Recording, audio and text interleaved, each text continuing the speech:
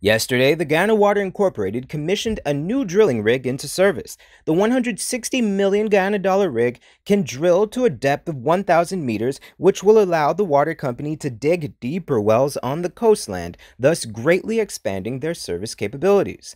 The drill was designed and manufactured in Brazil, and as such, spare parts are readily available on the market.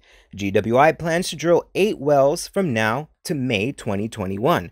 According to GWI's Director of Operations, Dwayne Shako, the first well will be drilled in central Georgetown on Mandela Avenue.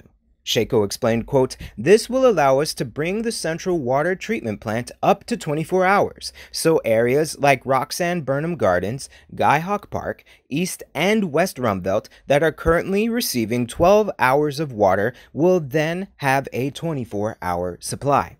End quote.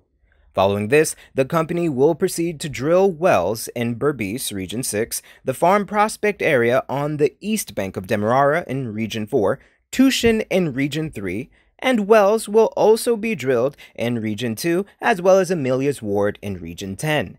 In recent years, the utility company has greatly expanded its drilling capacity.